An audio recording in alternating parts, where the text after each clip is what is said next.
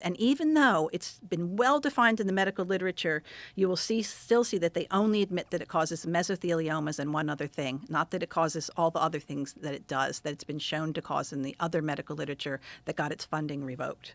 Absolutely, yeah. We So, probably both have it. Most of us whoa. probably have had it one time or other, whether it's lying dormant in our kidneys. It depends on everything depends on your background immunity, which depends on what you're doing for fun and not fun, and how you're eating and how much you're sleeping, et cetera, how much sun you're getting. Sweating Yeah. gets rid of a lot of stuff. It's really good to sweat.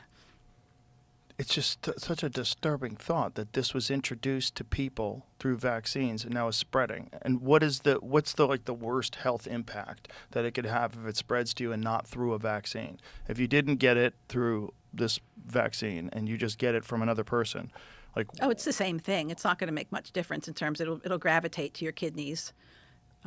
Obviously, it probably goes to lung as well. Brain tumors were a big problem with it back in the polio days. Dr. Michelle Carboni was looking at the brain tumors with that. There's a really good book called The Virus and the Vaccine by Bookchin and Schumacher. It's an incredible book that details everything about those years, the scientists involved, the suppression, the oppression, the lies, the skullduggery.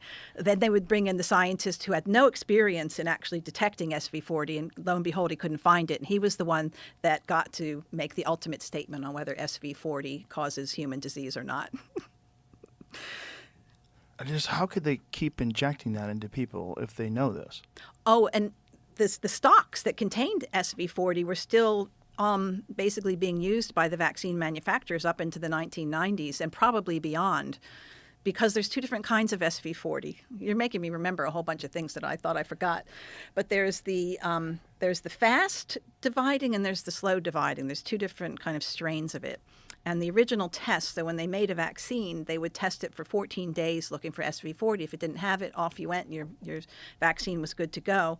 But the problem is there was a slower dividing SV40 that remained in the vaccines that were injected, and probably in the stocks that are the stock is basically like your mother tincture or whatever. It's what you use to kind of inoculate all the new batches over time. And so the stocks were found. That's again, quote Dr. Attorney Stanley Kopp's quote in the book about the SV40 still being in the stock up and through the 1990s. And God only knows if they're still using those same stocks. I don't know, because I haven't gone into the more modern times of SV40. But yeah, we all have it.